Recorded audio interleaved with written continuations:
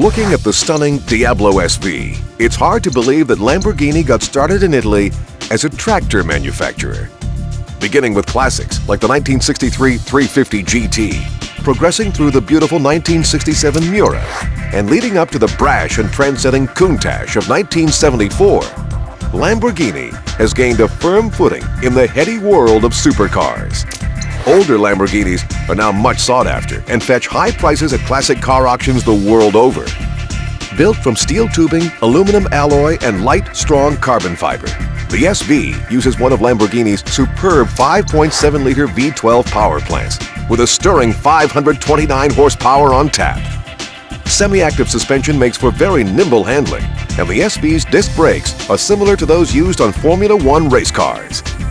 Inside the low-slung Lamborghini, driver and passenger get hip-hugging race-style seats, and the dash is trimmed in luxurious suede.